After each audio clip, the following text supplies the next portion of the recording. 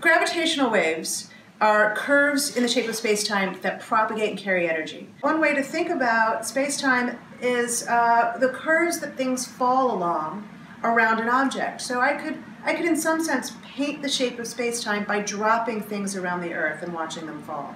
Now if the Earth were to move around and collide with the sun, those curves have to change with them, and it creates like a wave in water. And those are the gravitational waves. So let's say you have two black holes colliding. They're like mallets on a drum. The shape of the drum begins to rumble in response to the motion of those mallets, and it creates effectively like a sound. If you would record the shape of a ringing drum, you would play that back as sound.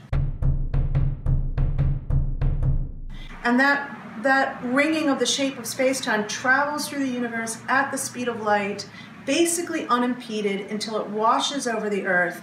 And so when it's played back to us, it will be played back as different sounds. So let's say two black holes collide. It has a very characteristic, what we call a chirp.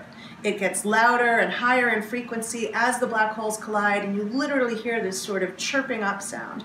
And so the big ambition with these experiments is to record the shape of space-time ringing and to reconstruct the motion of the mallets and the shape of the mallets and what was going on when the sound was emitted, however long ago, a billion years ago or however long ago.